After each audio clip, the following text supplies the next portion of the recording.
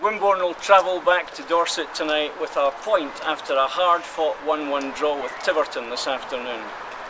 New signing Ryan Wignall came straight into the team and he patrolled the left flank with Alex Parsons. Alex Parsons playing left back midfield and Ryan Wignall playing on the left up front.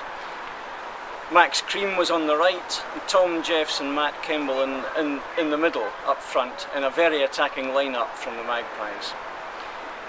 After a good start, it was Matt Kemble who put Wimborne ahead on 13 minutes after George Webb swept a ball out to Wignall. His cross was nodded on by Tom Jeffs and Kemble was there at the far post.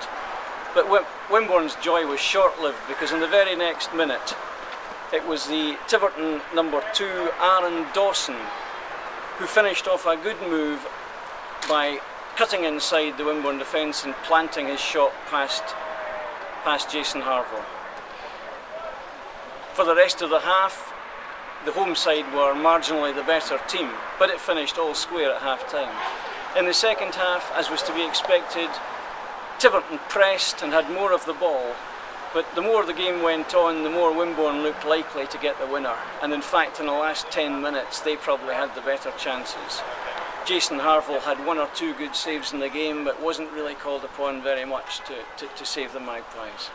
So Steve Cuss and his lads will be very pleased after a day that started badly when our coach broke down at Chiddock, and we got here at 2:45 and were forced to warm up for only 40 minutes.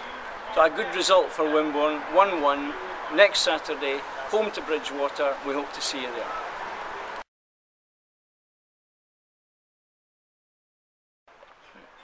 And I'm joined now by Magpie boss Steve Cuss after Wimborne's 1-1 draw at Tiverton this afternoon. Steve, a battling performance. You must be pleased with the lads. Very much so, yeah. It was a battling performance. I think you'd always take a point away from home. Difficult circumstances in getting here, but you know, overall, I think we were well worthy of a point as well. A new boy, Ryan Wignall, you threw him straight into the team. He didn't let you down. No, I mean, it was a big decision whether to start him or to use him from the bench. Went with playing him from the start. I thought he did really well today.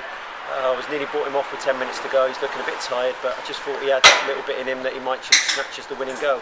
And he came close to a shot from outside the box. So, I mean, overall, we're pleased with him, as I'm pleased with all the boys today. And quite an attacking lineup, probably the most attacking lineup we've had this season. Yeah, I think for the past 2 or 3 weeks in training, we've been working on our attacking play. So, we backed the players today with a team selection, and we tried to be a little bit more forward thinking.